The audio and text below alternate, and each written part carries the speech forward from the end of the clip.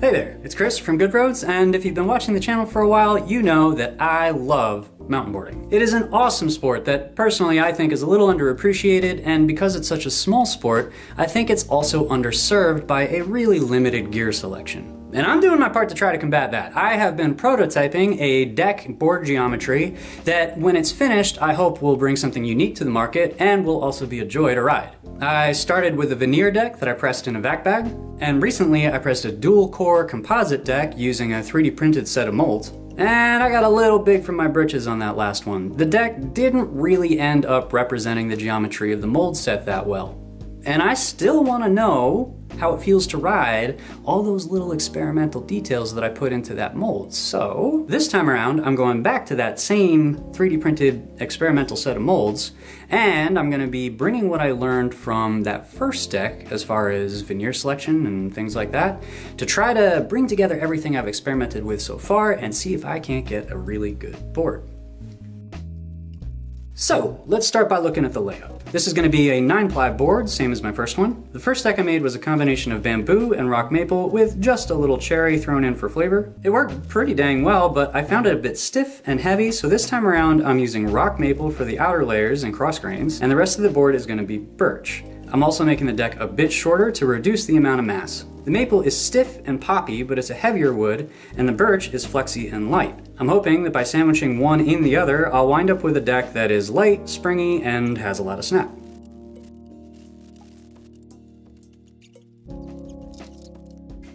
Once my plies were glued up, it's over to the press.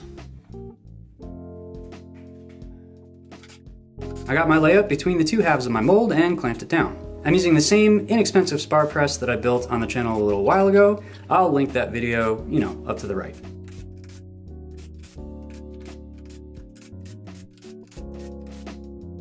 And that's looking really good. I must have gotten the offsets in my mold right because the blank fits in there like a glove. Let's give it a day for the glue to dry and then crack it open.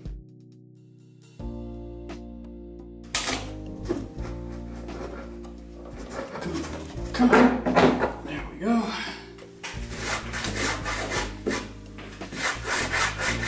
Oh, that didn't really work, huh?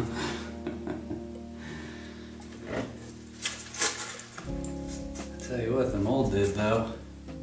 Damn, baby. That's good. That's real good. Alright, I gotta leave it to cure. I want to make sure I'm getting a nice solid deck, so I waited a whole week to let this one finish drying out. Unlike my skate deck prototypes, I know I'm really going to put this one through the ringer, so let's give it the best chance possible. I cut it to shape, rounded the edges with the Bishop Rounding Guide, available at goodroadscollective.com, and sanded it smooth.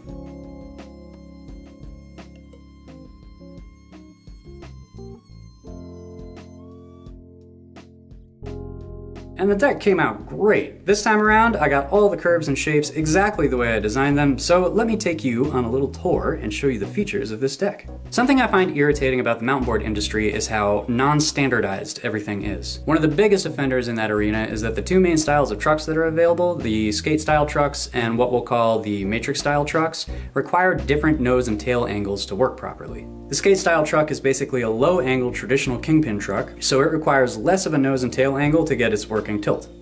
Where the channel style trucks, which are sort of their own thing, but they're effectively a 0-degree truck, so the angle in the nose and tail are what give the truck the ability to turn. This discrepancy means that the decks are built to solely be used with one style of truck or the other.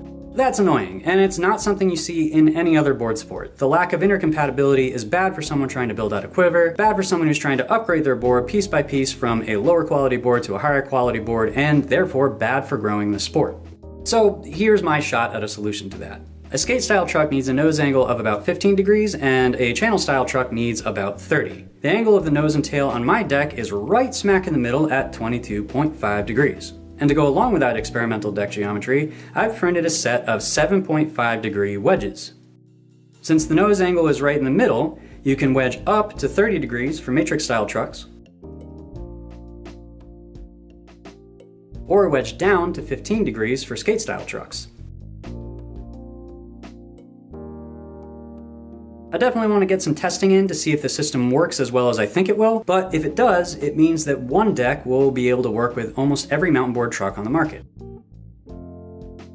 The deck has a nice arch in the middle for clearance and to act as a bit of a spring. And a nice wide area underfoot to give you a good amount of leverage. The footbed sections of the board also have a mild concave to help keep your feet in place and make it easier to initiate turns. Another little detail that I'm excited about is the footbeds are canted at a 3-degree angle. The Mountainboard company Harrow does a similar thing. Their decks are flat underfoot, but I actually borrowed this idea from the snowboard company Arbor, who puts a 3-degree lateral wedge in their bindings, so that the platform you're pushing against lines up more with your legs and the soles of your feet when you're riding. Think of the Vitruvian Man. When your legs are straight, your feet are flat, but when your legs are spread out a bit, like in a riding stance, your feet are actually at a bit of an angle. So the hope is that this little angle will be nice and comfortable, and it has the added benefit of extending the curve in the nose and the tail more gradually into the deck. This makes pressing easier, and without that abrupt, often steep angle at the nose and tail, the whole deck should work better as an integrated spring. That's the hope anyway, but there's only one way to find out. Take it out for a test drive. Good. Let's see. I went out to a local spot and did a couple quick grass laps to make sure everything is tuned in.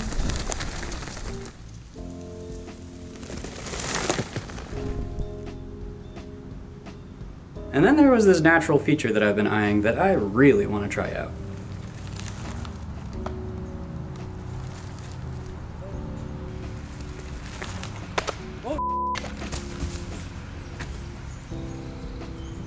I mean, that's basically the worst thing that could happen. I guess it's boom. Got it.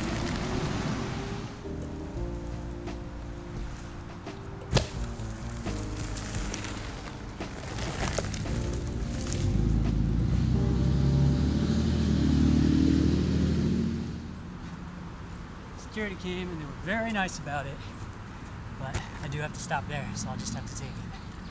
I'll come back later. It's a cool little cliff drop I want to hit.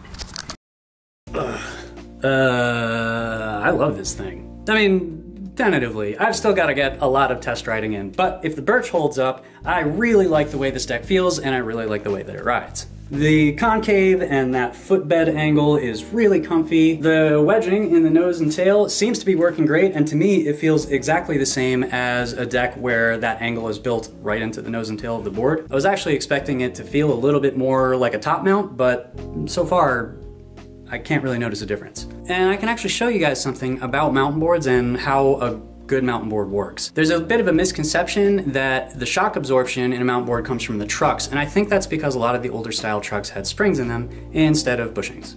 And to some degree that's true. If you're looking straight down the board, if one wheel hits a root or a rock, those springs will help dampen out and absorb some of the shock of jostly terrain. But the pop or springiness of the board, if you're hitting a lip or landing to flat, that comes from the deck. And check it out, that natural rock kicker, which is a totally awesome feature by the way, is basically like a 6-foot drop to flat. Watch what the deck does at the moment of impact.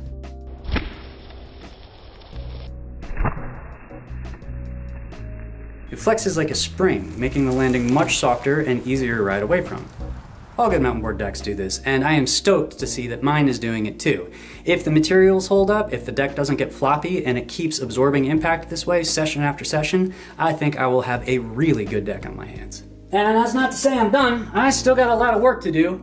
I'd really like to get the wedge system into the place where it can use the stock hardware. Right now I'm having to use longer bolts because that would just be easier for everyone involved and would help with that intercompatibility issue that I was kind of griping about before. And I'm gonna have to remake the molds. I may want to adjust the footbeds, and my built-in drilling guides for the bindings and the truck mounting holes didn't really come out right, and having those integrated into the mold in a way that works will make them much easier to produce. You know, when I get my production set up ready to go.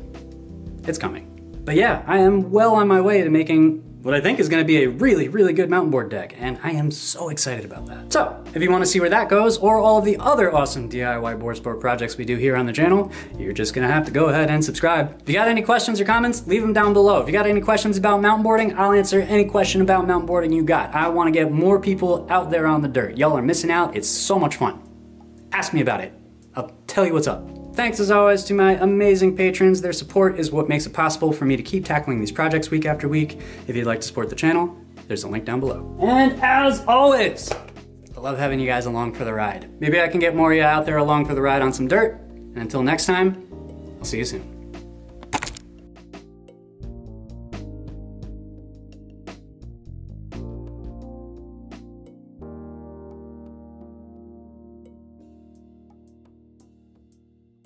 We like when work goes smoothly. Yes, we do. Yes, we do. Yes, we do.